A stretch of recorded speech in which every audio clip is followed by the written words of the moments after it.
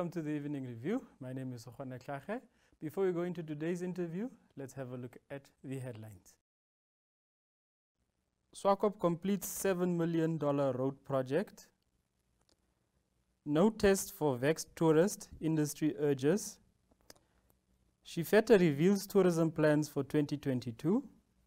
Swakop uranium employees up in arms over bonus.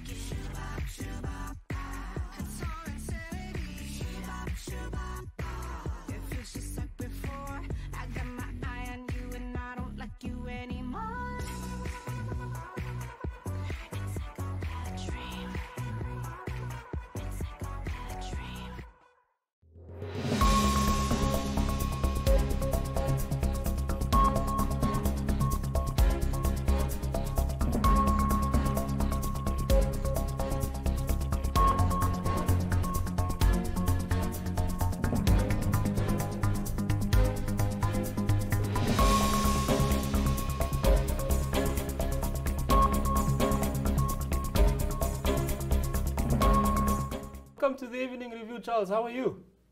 Fine, thank you. How are you?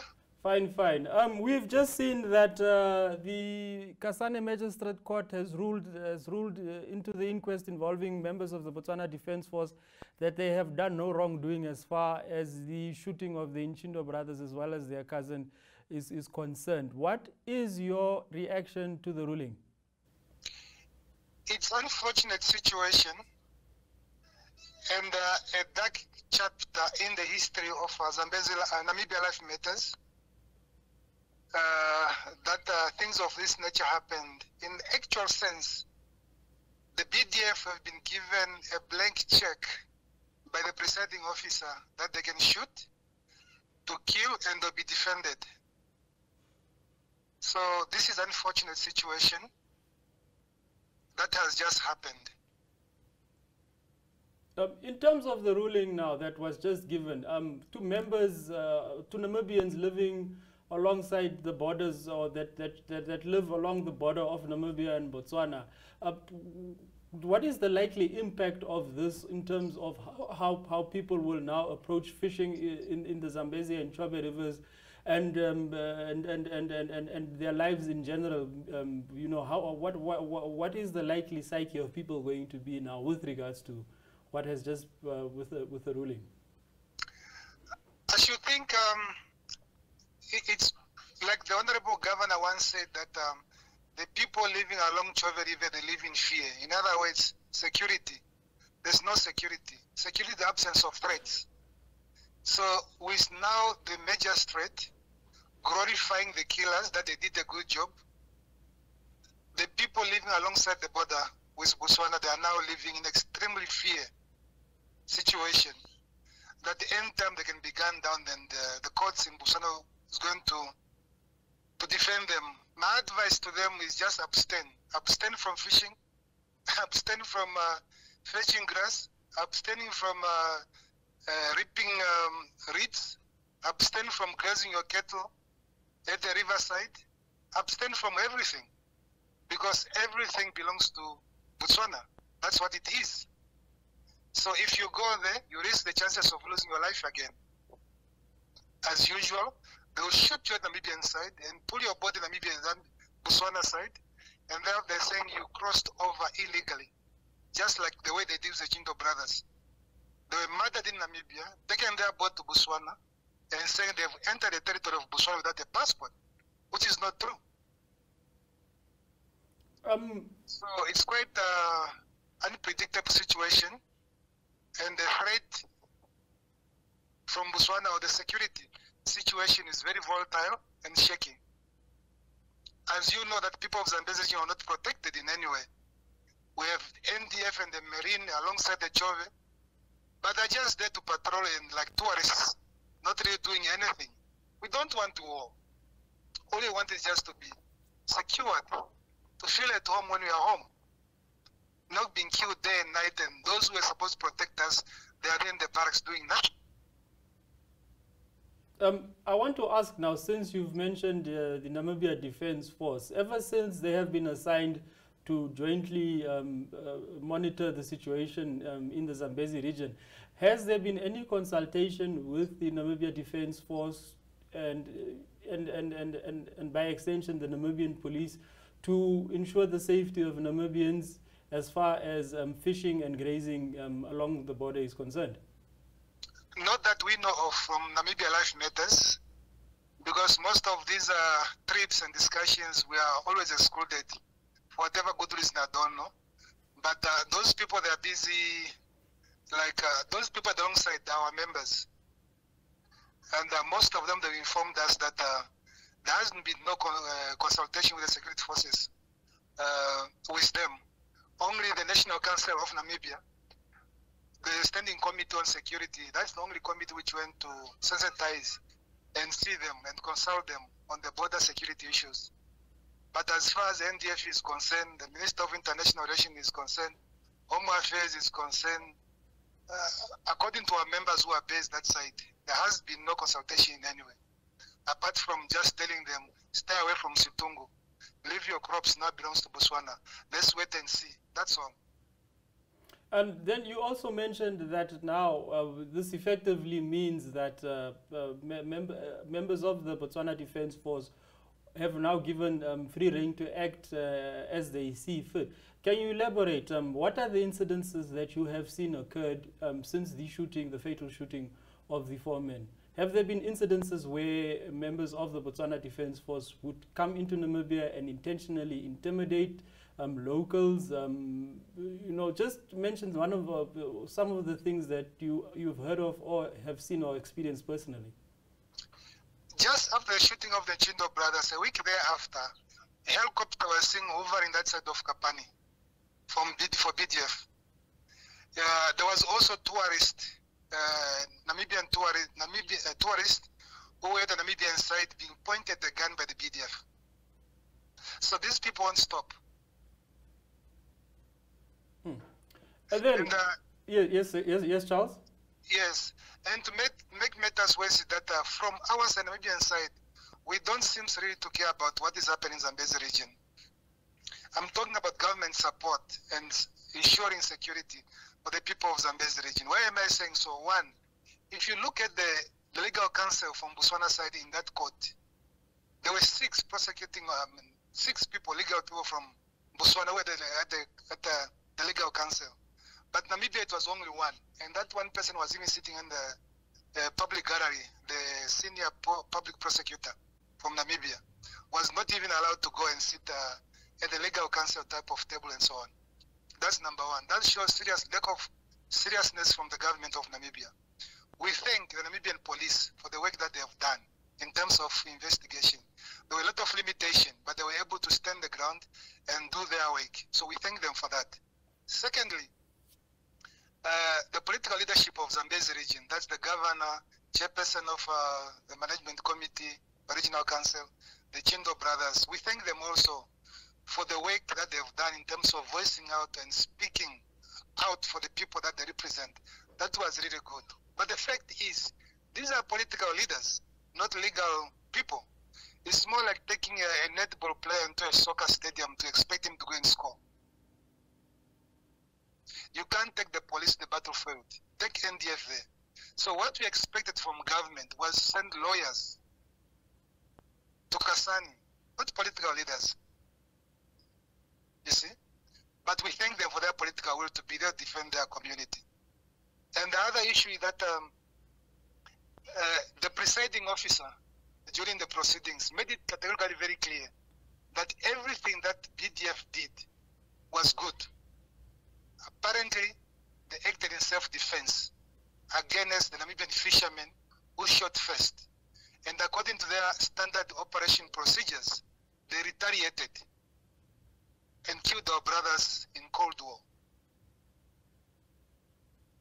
So apparently, if they could not have shot, that's the fishermen now, if they could have not shot at BDF, nothing could have happened. They could have arrested them and speak to them and find out where they are going. That's what the presiding officer said. But again, the fact remains, if they were poachers, or if they were suspected poachers. Where are the guns? That could not be found in any way. And the other issue which came through the proceedings is that the issue of BDF who shot, why were the guns and cartridges not being brought before court as exhibition? The presiding officer said that there was no contest as to who killed the Nchindo brothers. The BDF agreed that it's them who killed, and there was no need of them bringing the cartridges and the guns that were used to kill them to court. But the fact remains, there was two contradicting information from the people who conducted the post-mortem. The Namibian doctor said they were shot at a close range, while the one for Botswana said they were shot at a long range. The Namibian doctor who did the post-mortem or observed the post-mortem said they were brutally tortured before they were shot. But then the Botswana side says they were not brutally injured. Their body was just what decomposition. That's why the body was turning green. So these were two contradicting information. The other party that we have learned from the court proceedings that the doctor that the Namibian government sent to Botswana apparently was not qualified to do the work that he was expected to do. And the doctor who conducted post-mortem from Botswana had the qualification to do what he did. As such, the presiding officer used the report from the Botswana doctor to advance her judgment and threw away the Namibian one. What does that tell you? The government doesn't care about us. Why should they send somebody who does not qualify to do the work? Don't you have qualified people who can do post-mortem, autopsy in Namibia? You see, all these are things which beg to be answered by the Namibian government. Are they really serious about the security of the people of Zambezi? Or is it just window dressing? Are you there? Yes, I'm listening. Yes. So these are some of the things that we need to interrogate and look forward. The other issue which came straight in the proceeding was that the magistrate said it wasn't the issue of poaching, but the issue of shooting that she applied her mind on. Meaning, the issue of poaching is kind of irrelevant, was kind of irrelevant in terms of judgment. But the issue of shooting is the one which she took into consideration, which is the one which led to the death of the Nchindo brothers.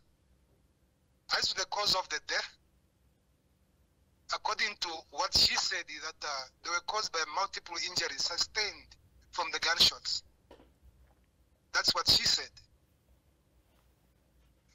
But again, it's unfortunate that the Nchindo brothers are not here to speak for themselves.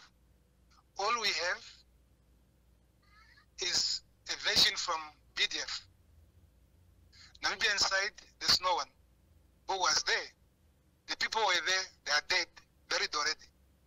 So history is being written by somebody who is there, who is present, not the one who is absent. So Namibian side was more like allegation. And the Botswana side was like, we were there, this is what happened, this is what happened. There was no counter argument on what happened at the crime scene. Although Namibian security forces came, but they came a bit later, a day or two after the incident has happened, you know. So it's unfortunate that the judiciary is covering up for the military.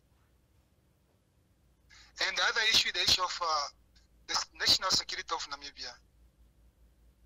In my own view, it's compromised, highly compromised. If you have a Namibian citizen spying on a fellow Namibian, giving information to a foreign government, and yet we are saying, let us be quiet about it, let us protect the informer because by law, blah, blah, blah, blah, blah. It's unfortunate. How many more information is going to be leaked from Namibia to go to Botswana? Literally, the government of Botswana is at war with us already. Unless if the Namibian government is doing the same. But I doubt very much. And then, Charles, yes, what type of interventions going forward would you like government to use to bring this matter to rest? Do you think that we should probably take the matter further? Do you see any ways to hold the Botswana Defence Force to task over the incident? What would you like to see happen? As of now, there's nothing the government can do, to be honest with you, because the issue of jurisdiction, if we have to appeal the verdict, it has to be appealed in Botswana. The same old song will be sung. That's point number one. So it will be wasting of resources. Going forward, we expect the government of the Republic of Namibia, more especially the security sector, to take up the stand and defend the territory from external forces who are here to harvest Namibian life. Border control